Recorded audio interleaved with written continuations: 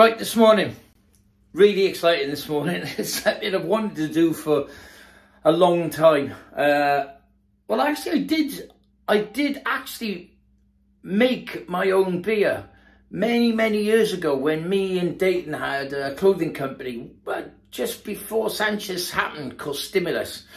And one of the advertising things was to make our own beer. So I went to a few breweries and stuff, and I picked the beer. Cut a long story short, we put it in a bottle, we labelled it all up. It tasted like shit.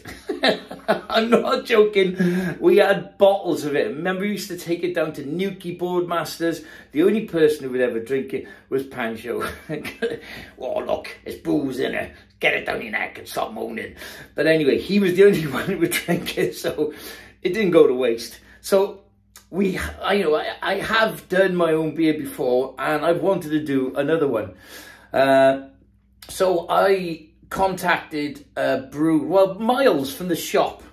Miles, the barber, head barber from SWYD. He said he's got this, what they call it, craft beer, and it's called Flowerhorn, and he says it's really nice. So I got some, and it was really nice craft beer, and I really like my craft beer. And I don't really drink lager anymore because I find it quite, I like a strong lager, and most lagers are not strong anymore, and they bloat you out a lot. And with craft lager, you can get some really strong ones. You can literally have one can and blows your head off. And they just taste better. So I contacted the boys at Flowerhorn Brewery, and I said, look, I got this idea. I'd love to do a Sleeping You Dead lager. Let's just brew one. Let's just see how it goes. If it goes really well, let's carry it on. And they were up for the idea. So today, I'm going to go and start brewing my own beer with the Flowerhorn Brewery guys. Now, these guys, it's a very small business. They're really nice. They're independent. They're from Cardiff. I like to support small independent businesses in Cardiff as well. So I'm looking forward to working with them. I'm looking forward to see what the beer tastes like on a nice. It has to be over 5%. Now, Pancho's always taught me over the years, you never drink anything under 5 volts. So it always has to, and I said to the boys, I said, it has to be over 5 volts, because one, Pancho won't drink it. He is my number one beer sampler. So, yeah, so that's what we're going to do today. Make beer, make sure it's over 5 volts. I'm going to film myself doing it in the process. And then, fingers crossed, when it's all done, we're going to have a party at the brewery. So you can all come along, taste it, enjoy it, and then we're going to have it in the shop as well. So when you come in the shop to have a haircut on the weekends, you'll have an SWYD to go with your haircut. So that's the plan for today. Lemmy's coming with us, of course. No drinking the beer, Lemmy. Anyway, without further ado, let's go to the brewery. Taxi. Yeah, just turning up at the Flowerhorn Brewery with the boys. Hey.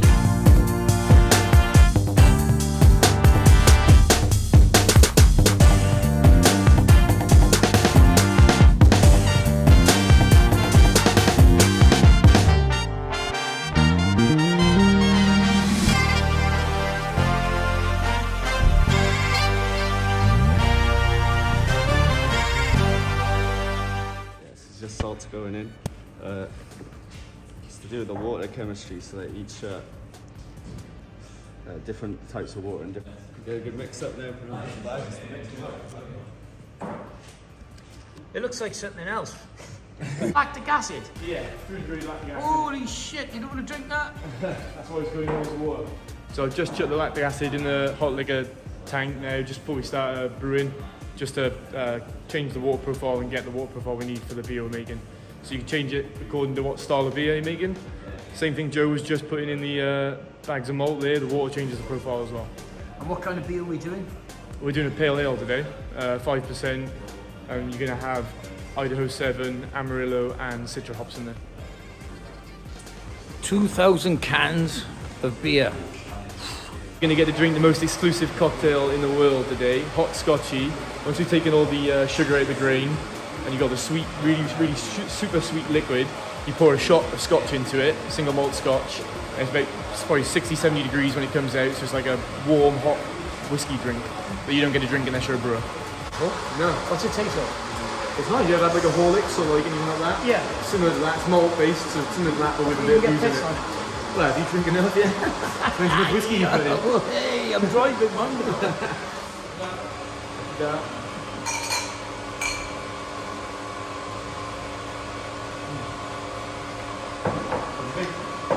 Oh man, that's actually quite nice.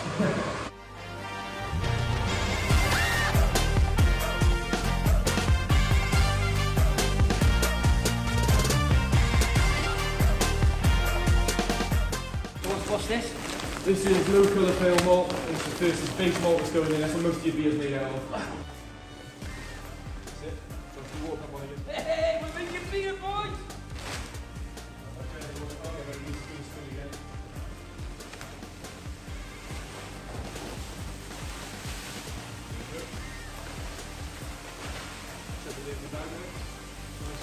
Sleep when you there's beer.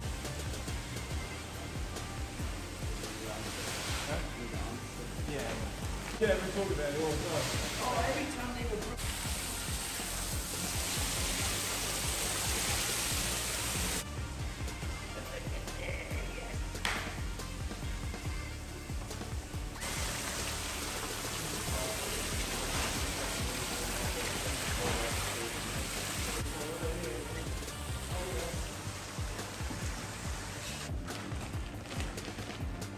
Got it? Got it.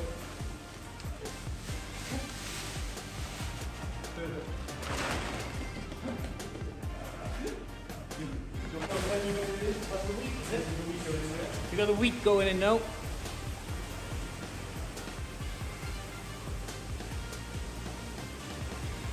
Trying to get the wheat, oats and the barley all wet and moist and mixed in. There's no dry bits at all in it. Go. Like, look at that. It's just a massive barrel full of, it just looks like a massive barrel of porridge. The smells of beer or like that hoppy, beery kind of stuff. And in a few weeks, it's going to be enough to knock your head off. What if you drink enough? Right, so now that's all in there, boys. Yeah. What's the next step? Mash has started. We'll give it a quick recirc now for about 10 minutes. That's what they call the mash. That's the mash, yeah. It's the mash. We'll do the monster mash. The monster mash. So how long's that monster mash? How long's that mash in there for? That'll go on for about an hour now, and then we'll start taking stuff off it. But that process will go on for about another hour after that, so it's about 2 hours total. Oh, see, it's a waiting game then. Yeah, for now, yeah, and then we'll transfer it all over, and then you've got to wait about an hour and a half for it to heat up to boil it as well. There's a lot of waiting around in the middle. Sugar's in the beer, and then you, after fermentation, it'll tell you how much sugar's in the beer, and you get the two numbers and you use a formula, and it tells you what the ABV of your beer is at the end. And what the ABV is going to be? 5. Yeah! Yo. So about to start sending it over, masher's finished, just about to do the sparge, you're going to send all that wort over into the kettle, ready to boil it. That's wort now. Go.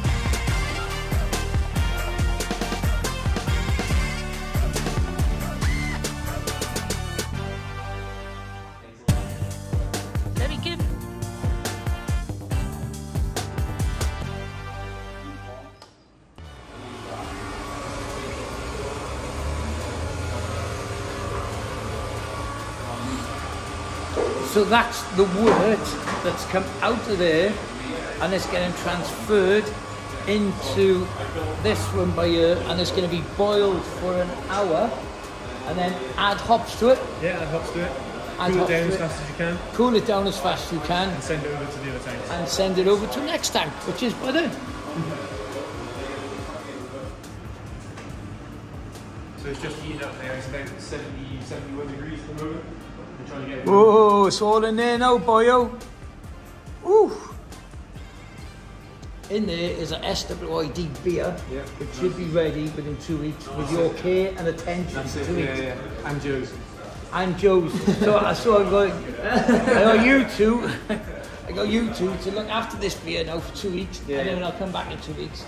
We'll give it a taste, Hopefully it's and nice. then we'll have a party, and we'll get everyone to drink it, celebrate, and enjoy it. Yeah. Can it up. Can't Actually, wait. I'll come and can it up with you. Yeah, do it. Because I hear the canning process can We could use take a hand. quite a while. Yeah, yeah. Stick you on there for 10 hours.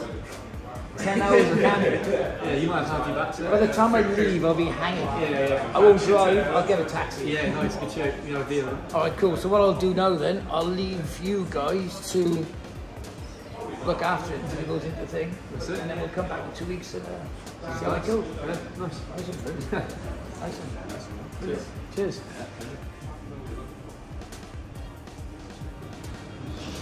Right, the worst part of the job, once all the mash has been used, then you've got to get rid of it. But it doesn't go to waste, does it? No, we send it off to the local farm. Farmer comes and collects it, and it gets used for cattle and sheep feed and stuff like that.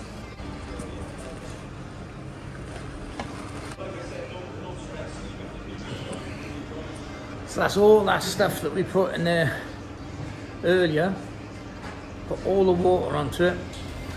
Got all the goodness and everything out of it to make our beer. Bye boys, see you later, man. Yeah. See you later.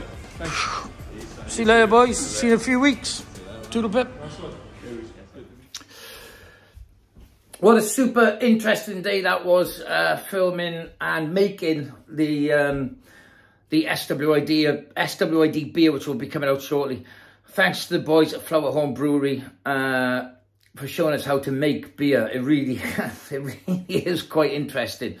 And that skull stuff or whatever it was, the brown sweet liquid with the shot whiskey in it. Oh, that stuff is so good. If you can get to try it, try it. Yep, it's going to be 5%, or as Panji said, 5 volts. He's always said never drink anything under 5 volts, and that's why I've kept it at 5%.